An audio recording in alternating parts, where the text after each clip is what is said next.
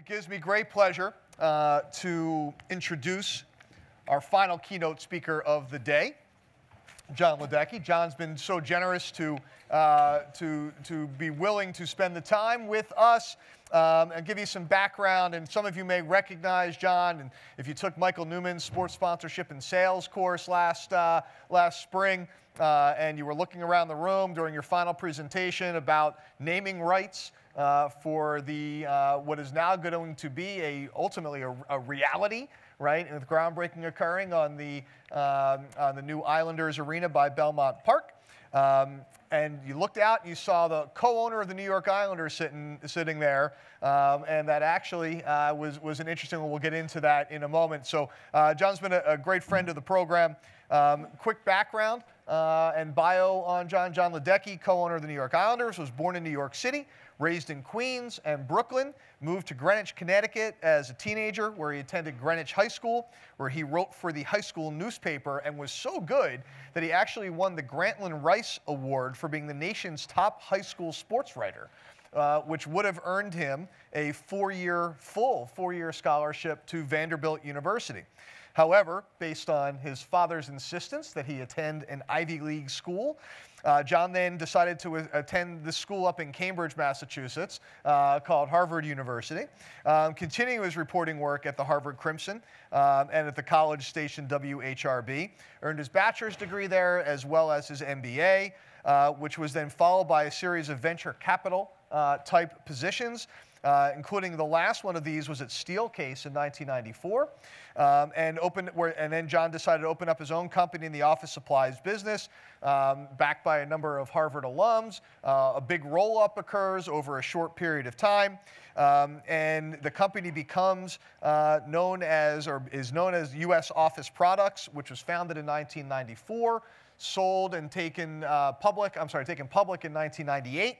And the rest then becomes history on the business side, right? On the sports side, in October 2014, Jon and his former high school friend, who he covered as a hockey player while he was a sports writer for the newspaper, the high school newspaper, Scott Malkin, enter into a deal together to purchase the New York Islanders.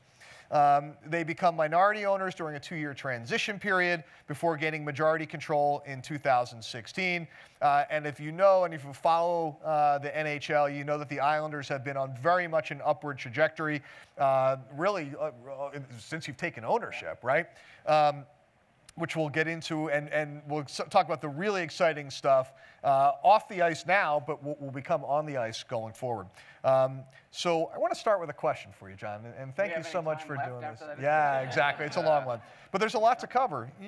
You've done some stuff, right? Yeah. So the background on this is fascinating. So there's a story out there, at least, as urban legend has it, about how you and your co-owner actually met. Right? And the story goes that you're walking your dog. You just moved, right, to Greenwich. You're walking your basset hound. Right? What was the basset hound's name? Fred. Fred. You're walking Fred. Fred. Yep. And Fred's out for a walk, and you get rolled up on, in a good way, by someone who rolls down the window. This nice woman, right, rolls down the window and introduces herself and says, "I don't know you," right? And it's Scott Malkin's mother. Yep, she said that she knew every basset hound owner in Greenwich and that she had never seen me before.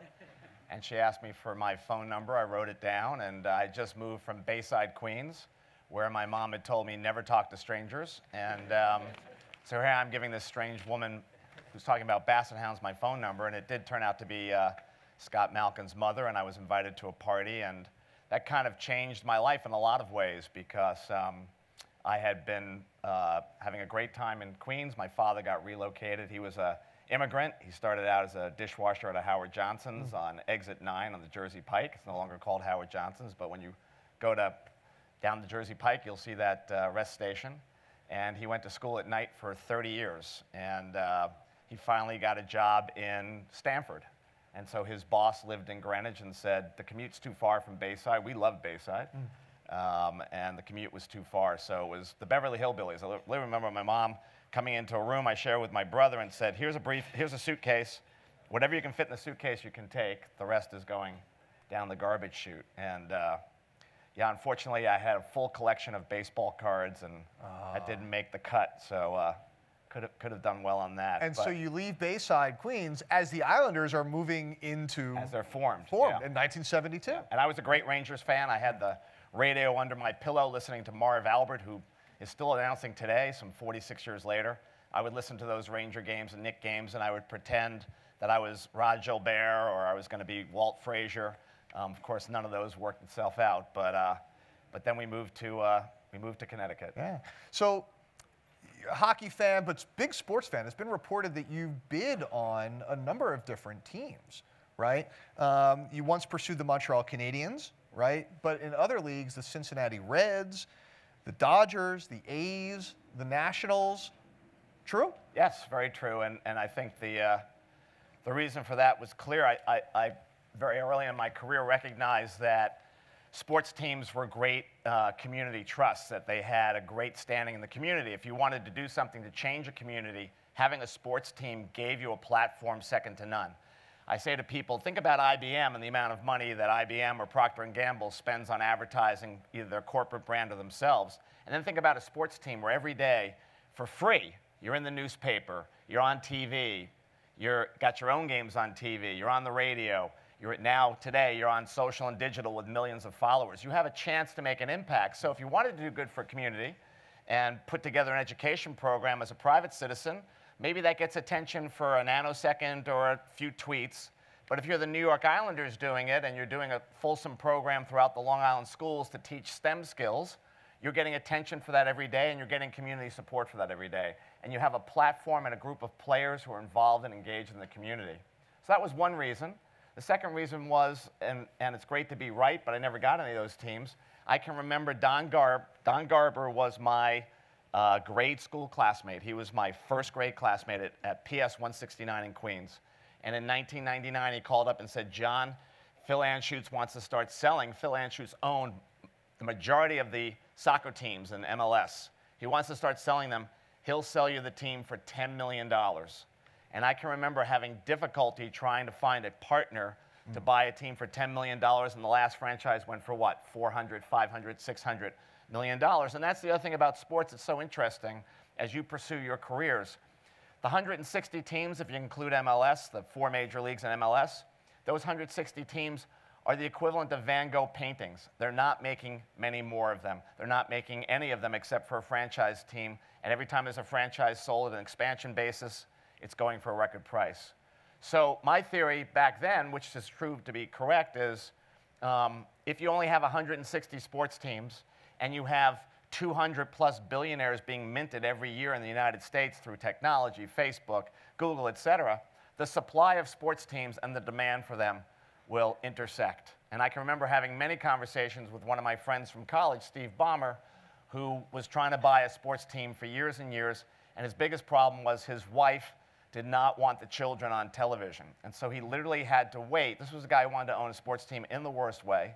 He literally had to wait till his eldest was in college, and then he got turned loose. And as we know, famously, he paid $2.1 billion for the Clippers. So I think that's the case today. Those teams you're talking about, I can remember Bud Selig calling me. The price on the Oakland A's was initially $155 million. Think about that, what that's worth today. Bud called me and said the owners, there were 2 owners at the time, they had a disagreement, and they wanted to raise the price to $170. And the folks that I was working with on that deal, and I see Eric Fisher here, who was in the market in Washington following my exploits for the Washington Times. Eric basically knows the story. Bud calls and says, John, you're 43 years old at the time. I was 43. You're going to own this team for the next 40 years of your life. What's $15 million? And I said, well, explain that to my investors. They think that's the top tick that will ever be paid for a baseball team in America. And I've heard that story throughout the last 15 to 18 years. Every time somebody buys a team, someone will call me and say, there will never be a team sold for, like Steve Ballmer, there'll never be a basketball team sold for more than $2.1 billion.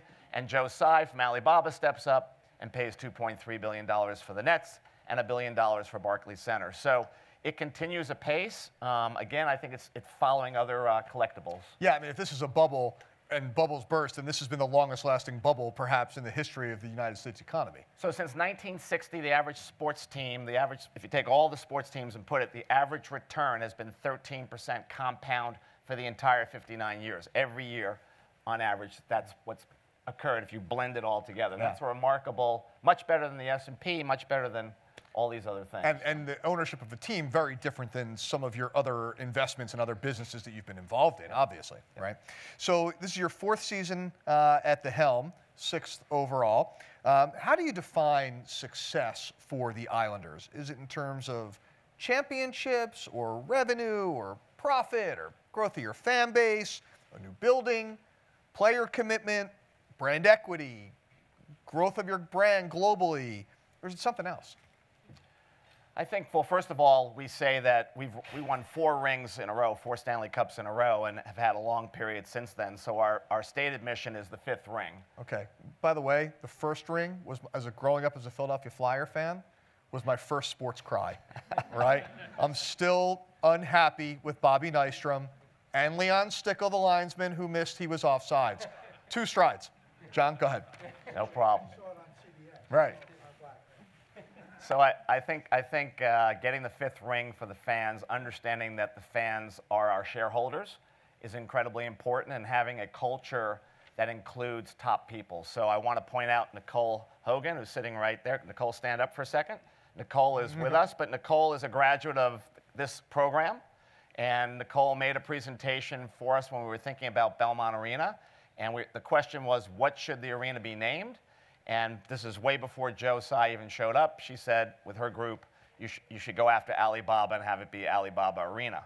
So it'll be interesting to see if it becomes that at Barclays, or if Barclays keeps their name on it. But Nicole is in charge of our partnership activation.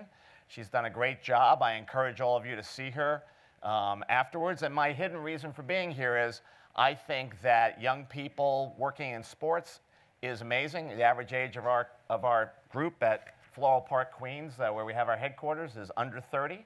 And I'm here recruiting, right? I'm not here ringing my bell and talking about myself. I'm here to try to impress all of you, because I want you all to think about the New York Islanders as you think about your careers. We're growing the business. We have a lot of things going on, obviously, with a new arena. So I hope that you'll track down Nicole. She is the best asset we have as a recruiter at the New York Islanders. Thank you, Nicole, for joining us and being such a great employee so far and partner.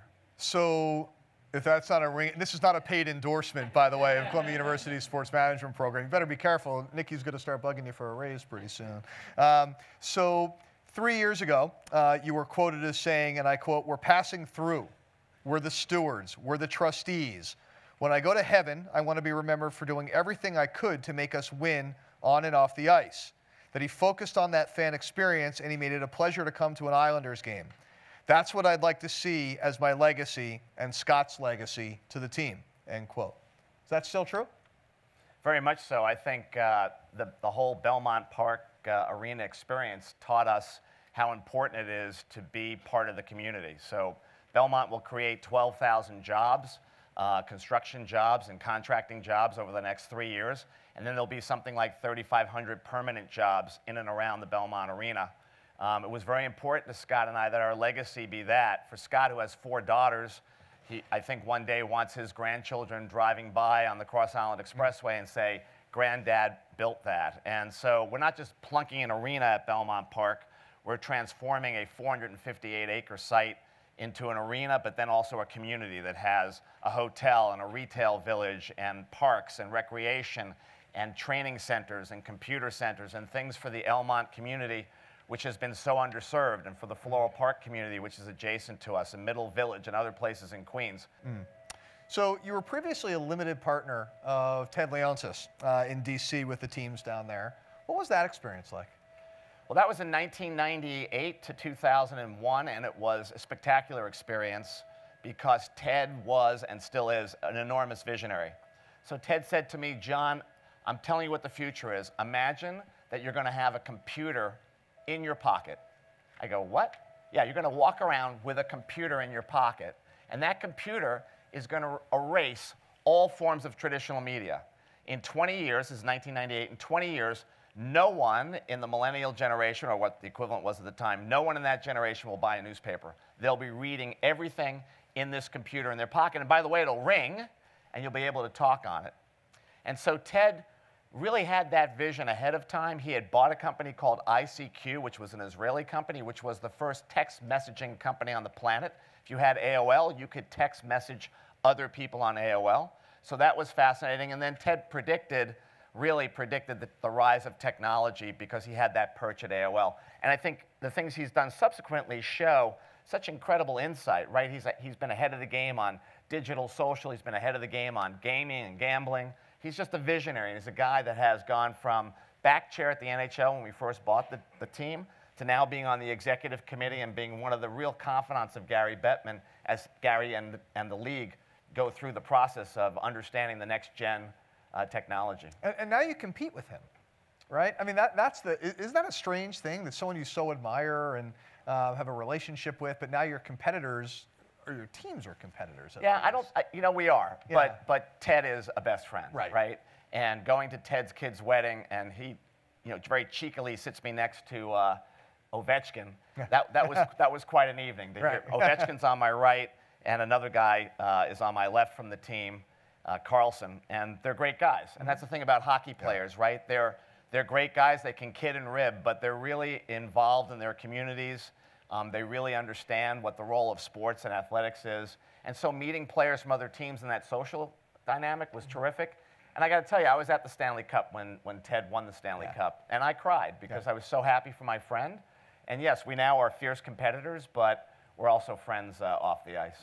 So you had an unusual 2-year transition, right? That really, I can't remember ever seeing anything like that before taking control of the franchise. So you bought in, and then there was a 2-year transition period before you became the controlling ownership group. What was that like? I mean, in hindsight, was that a good thing?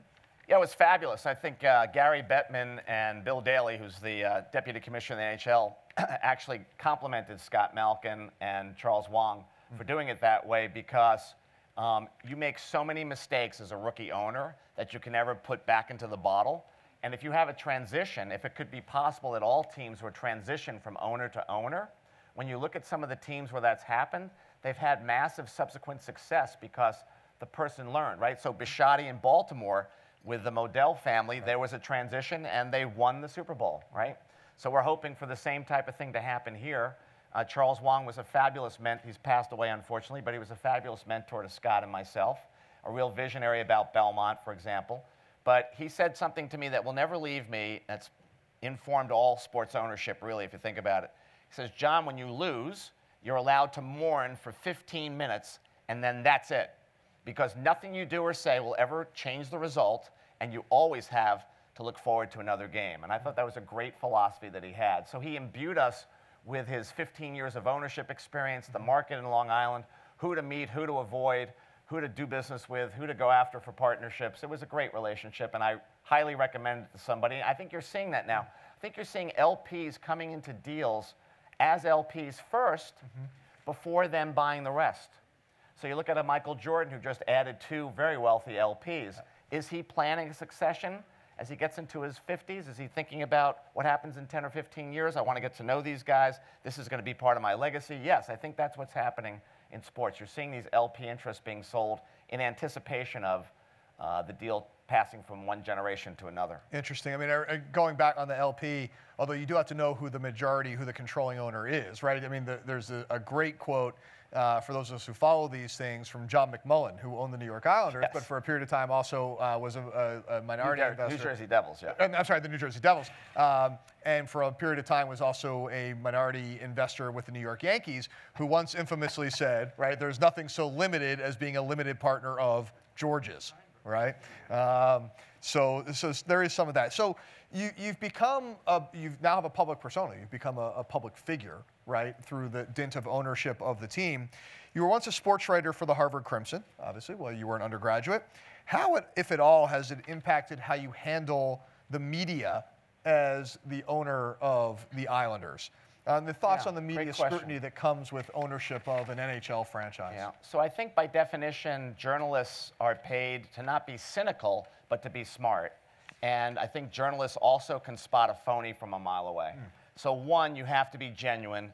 Two, you have to follow through on what you're saying. It's great to stand up here and say, we're going to do this, that, and the other. Then if you don't follow through, it's a great quote, but there's no follow through. So I think there's a BS meter, if you will, that journalists like Eric are very in tune with, and they have to figure out where that person's coming from, and are they actually going to walk the dance that they're talking about doing. And I think that's the important thing. And I think as a former journalist, I had a great deal of skepticism about coaches or owners and stuff like that that I came across, but I wanted to give them the benefit of the doubt, and that was important.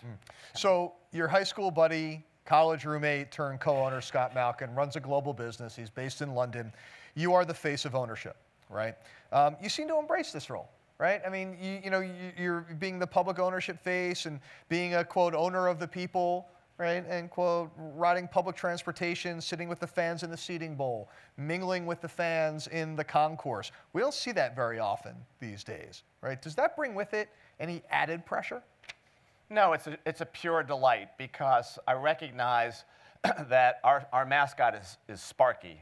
That's the name of our mascot, right? And I often say that I'm Sparky in a suit. and by that I mean I'm the closest thing to the players that the fans love. I'm the personification in that moment in the arena, in the bowl, walking around. They can't embrace and say hello and thank or talk to the player, because the player's busy playing, but they can talk to the owner. And I think, again, if you're accessible, what's selfishly the greatest thing I get out of that? I hear more feedback about what we're doing wrong, right?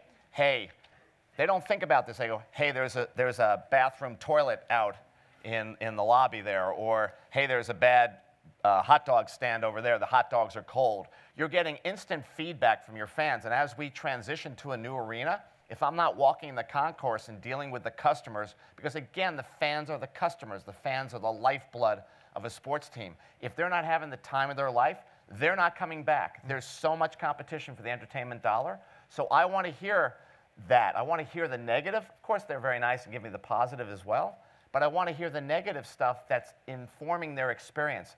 Did it take them 60 minutes to get out of the parking lot? I go to sporting events. It pisses me off if I have to wait 60 minutes to leave a parking lot, right? We've all been there. How do we improve that? When we go to Belmont, how do we make the road flow better? Well, one of the ways of doing that is have something after the game for people to do. Younger people may not have to rush back on a weekday night. They might want to have some additional entertainment. What can we do, right? Millennials are taking in sports differently. Why don't we have a millennial area? Why don't we rip out the seats and let the millennials stand and the Gen Zs stand and get to know each other? It's a party for them. It's part of their life. Oh my God, somebody just scored. Well, listen, we should go to that musical thing the next, right? They want to meet and introduce, want to have those person-to-person experiences that you can't have online through a Match.com. We should be sensitive to that and understanding that as we build the arena of the future. What have some of the biggest challenges been? You've had a lot of successes, but what have some of the biggest challenges been thus far in ownership? Well, I think the biggest challenges we had in the beginning was trying to learn how to manage a sports organization. So we came in, and Charles Wong, in moving the team to Brooklyn, had given all the operations to Brooklyn Sports and Entertainment. So the frustration there was you obviously were a tenant in someone's building, and you also didn't have control of your brand. Charles literally sold the brand as part of the deal to Brooklyn Sports and Entertainment. So that was a real challenge. And the challenge on the reverse side is that relationship ended as we got our Belmont situation together. Now, as I've said, and I'm not kidding, we have to hire hundreds of people, right? We need hundreds of great Nicoles. That's not such an easy task. You got to find the right people to grow a sports organization professionally. So we talk about this, and so we're talking about hiring. You've made two huge hires on the hockey side of the equation. I know you're not involved in the hockey side. You're not the GM, right? The GM is the GM. But you've hired two big names with Stanley Cup pedigrees as the president and GM in Lou Lamoriello, and a head coach, Barry Trotz, coming off of a cup-winning season with the Capitals. Can you describe that process and what you were looking for and what you were, you know, as you talk about hiring students, but when you were hiring the front office staff and what you were looking for from those hires? Right. It was really a return to excellence, and we got super lucky because two of the iconic people in the hockey world fell in our lap. Lou Lamoriello, who won 3 Stanley Cups in New Jersey and was in Toronto, and his contract was coming to a pause where he could decide to come back to the States. And then Barry Trotz, who basically was having trouble after winning the Stanley Cup, getting to a new agreement. And I think that the folks at the Caps, again, who I know very well, decided to go in a different direction. So we got lucky twice, and they have changed the on-ice culture. The locker room has never been tighter. The players play for each other. There's a brotherhood in the room, and it makes a big difference. So, hey, can we open it up to questions? Yeah, we got left. Absolutely. We've got 5 minutes left, so we'll open it up. I want to, as you talk about building the organization, as the mics work their way around the room, you've been quoted as saying no detail can be left unattended to build a world-class organization. Right. How do you execute the details? Yeah, I mean, it's just, it's an 18-hour day. And like I said, the day starts with trying to figure out how to drive revenue for the team to make it more successful. And it ends literally calling my chief of staff and saying, there's a plugged toilet, on level 2. And again, that plugged toilet in level 2, getting to the level of ownership, shows a commitment, number 1. But number 2, it says we care.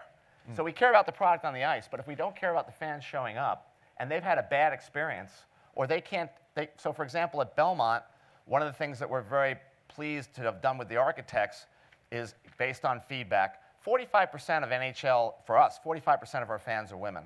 Have you ever seen the line to use the women's bathroom in between periods? It's ridiculous, right? So we decided we're going to be the first arena to have more women's bathrooms than men's bathrooms at a sporting event. It makes business sense, but it also makes sense for our fan base, right? So it's thinking about those little details and coming up with solutions. Yes, it'll cost more to do that, because you can't cut the number of men's bathrooms, but you should have more bathrooms because you got that 20-minute break, or if it's a concert, you got that little timeout maybe in the middle. People have needs. You have to fill those needs, whether they're that small or that big. Audience questions? Sure, go ahead. I asked this question earlier to a previous panel, and I want to ask the same one now because you have a much different perspective as the owner of the franchise, but I'll just take the data component out of it. How do we ensure that franchises are making the most of their tangible assets, like their merchandise, their seats, their stadiums, and intangible assets in a way that both optimizes fan engagement and fan experience, but also makes the world a better place? Well, making the world a better place is that's a pretty big, that's probably beyond my pay grade. I will say on the fan experience, what I am excited about is technology. I'm excited about the fact, and maybe many of you know, that a technology is being developed. I think Fanatics will end up rolling it out or be involved with it. But you come to the arena, and last time you cheered for Matt Martin, number 17 in our team. And tonight, as a kid or as a fan, you really want to focus on Anders Lee, number 27. You'll come into the arena, and if you've bought this uniform, the number and the name on the back will change, right? So from a footprint standpoint, if I want to get really technical, right, less use of resources, right? The same uniform is being used again. The second thing in terms of the experience and technology is very much in development now, hopefully will be at Belmont. You walk in, you've given permission for facial recognition because privacy is super important. You walk in, you go up to a screen. Hi, Mr. Martin, how are you? Gee, I see you have little Billy and Johnny and Susan with you. Oh, is that your wife, Penelope? Hey, last time you were here, you ordered 4 Cokes, 5 hot dogs, and 6 chicken wings. Would you like the same order sent to your seat tonight or not? Or what would you like, and when would you like it? And so all of a sudden, I'm talking to this screen. It's inputting my data because it has my data. I sit down, and us as arena operators have to make sure that order gets there exactly when we promised it, right? That's the future of food and beverage, but that's also the future of the game. Look, bottom line, if we don't make this experience today, tomorrow, 5 years from now, super exciting and super special, why are you going to get off your couch? Why are you going to get off looking at your phone at the highlights? I've got to give you a reason as a fan to come to the game. And that starts and ends with technology. We have to embrace technology. That's the tangible asset.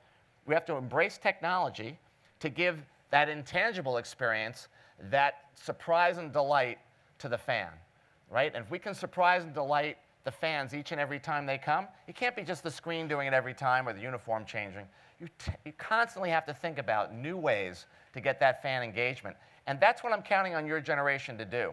You're the generation that's grown up with that phone in your hand, with a computer. When I went to business school, there were no personal computers. So how am I going to know? I can be as up on it or talked to Nicole 100 times, but I'm not going to know what's inside your DNA. This is why this program is so damn important for professional sports leagues. We have to create a vehicle, and Columbia's done it, to get intelligent people to join our industry who get what I'm talking about, who understand that this is an entertainment industry, this is an entertainment dollar, and every time I read about Netflix competing against Disney, competing against Hulu, competing against Fox, etc., those are all competing for people to stay at home and nest.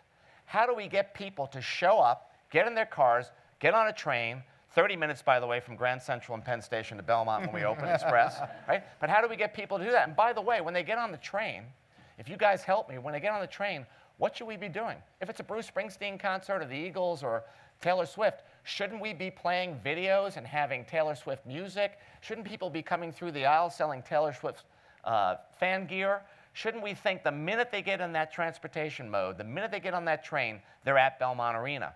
The minute they get in their car, is there a way through technology? Yes, there is. Through the iPhone or the Galaxy, can we serve them original content so as they roll into the Taylor Swift concert, they've got something nobody else has who's just listening to Taylor Swift at home? And for those older people taking the grandchildren who've never heard of Taylor Swift, can we create content so that they're hip when they show up and their granddaughters or nieces or nephews think, wow, they're cool. They know who Taylor Swift is. They know what the background is. They know that she's broken up with 16 guys or whatever the story is, right? That's part of our responsibility as owners of an arena and owners of a sports team. Yeah. We could stay here all day. Unfortunately, we have to wrap it up. Jon Ledecky, thank you so much for taking the time. It's been a fantastic conversation.